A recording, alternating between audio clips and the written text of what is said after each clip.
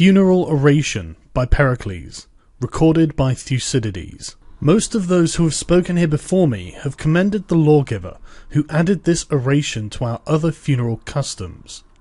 It seemed to them a worthy thing that such an honour should be given at their burial to the dead who have fallen on the field of battle. But I should have preferred that, when men's deeds have been brave, they should be honoured in deed only, and with such honour as this public funeral, which you are now witnessing. Then the reputation of many would not have been imperilled on the eloquence or want of eloquence of one, and their virtues believed or not as he spoke well or ill. For it is difficult to say neither too little nor too much, and even in moderation is apt not to give an impression of truthfulness. The friend of the dead who knows the facts is likely to think that the words of the speaker fall short of his knowledge and of his wishes.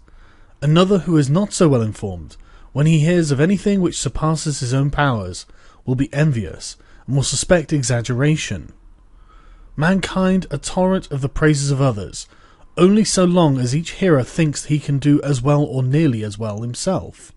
But when the speaker rises above him, jealousy is aroused, and he begins to be incredulous.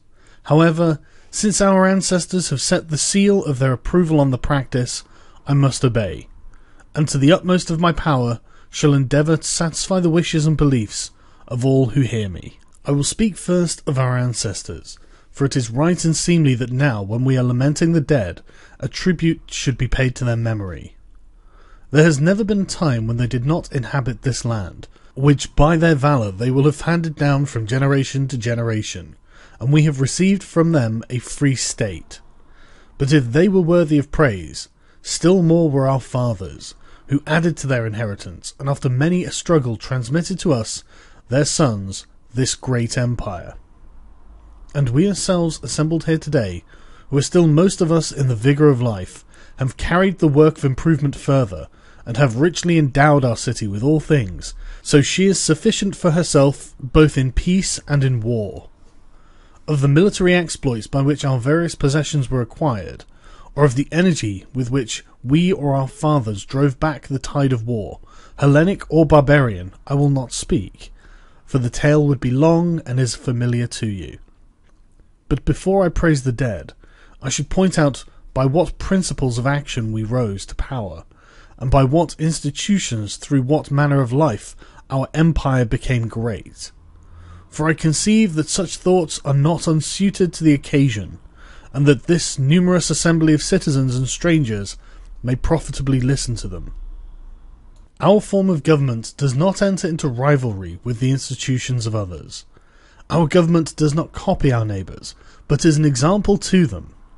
It is true that we are called a democracy, for the administration is in the hands of the many, and not of the few.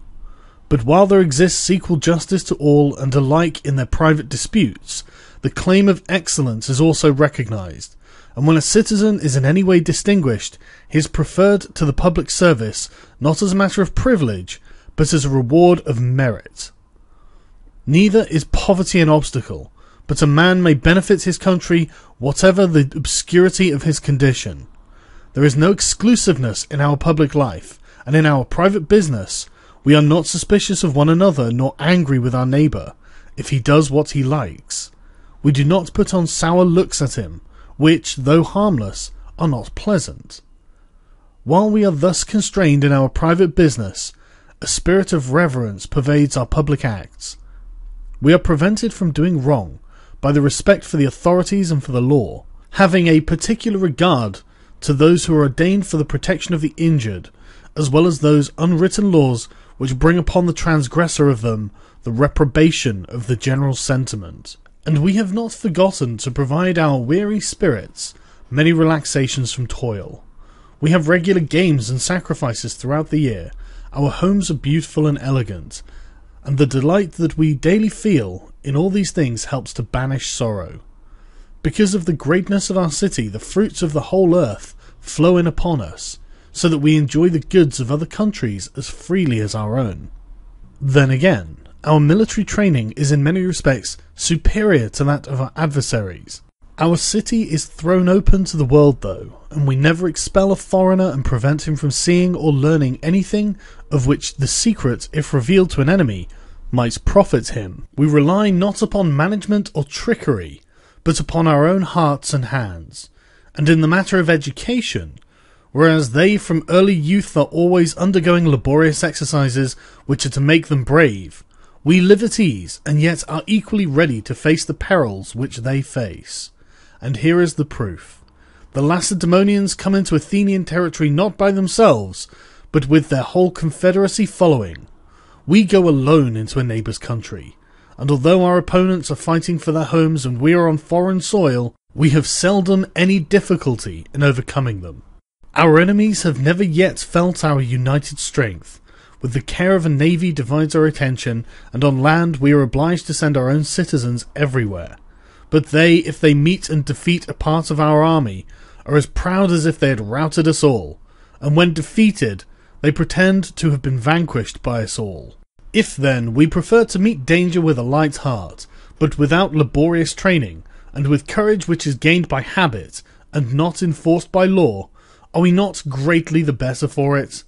Since we do not anticipate the pain, although when the hour comes we can be as brave as those who never allow themselves to rest. Thus our city is equally admirable in peace and in war, for we are lovers of the beautiful in our tastes, and our strength lies, in our opinion, not in deliberation and discussion, but that knowledge which is gained by discussion preparatory to action. For we have a peculiar power of thinking before we act, and of acting too, whereas other men are courageous from ignorance, but hesitate upon reflection. And they are surely to be esteemed the bravest of spirits, who, having the clearest sense of both the pains and the pleasures of life, do not on that account shrink from danger. In doing good again, we are unlike others. We make our friends by conferring, and not by receiving favours. Now he who confers a favour is the firmer friend, because he would rather by kindness keep alive the memory of an obligation. But the recipient is colder in his feelings, because he knows that in requiting another's generosity he will not be winning gratitude, but only paying a debt. We alone do good to our neighbours, not upon a calculation of interest, but in the confidence of freedom, and in a frank and fearless spirit. To sum up, I say that Athens is the school of Hellas, and that the individual Athenian in his own person seems to have the power of adapting himself to the most varied forms of action, with the utmost fertility and grace. This is no passing and idle word, but truth and fact, and the assertion is verified by the position to which these qualities have raised the state. For in the hour of trial, Athens alone among her contemporaries is superior to the report of her. No enemy who comes against her is indignant at the reverses which he sustains at the hands of such a city. No subject complains that his masters are unworthy of him. And we shall assuredly not be without witnesses. There are mighty monuments of our power which make us wonder of this, and of succeeding ages. We shall not need the promises of Homer, or of any other panegyrist, whose poetry may please for the moment, although his representation of the facts will not bear the light of day. For we have compelled every land and every sea to open a path for our valour, and have everywhere planted eternal memories of our friendship and of our enmity. Such is the city for whose sake these men nobly fought and died.